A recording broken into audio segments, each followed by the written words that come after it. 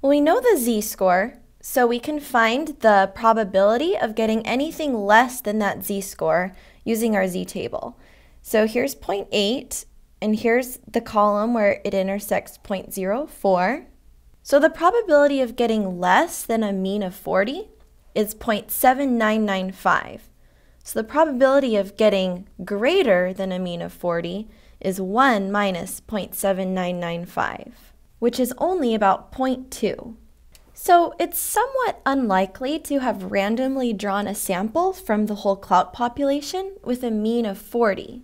If this mean wasn't selected by chance, then it's possible that this app, the Bieber tweeter, which automatically retweets Justin Bieber, could have played a role in increasing these people's clout scores. But how unlikely is a probability of 0.2?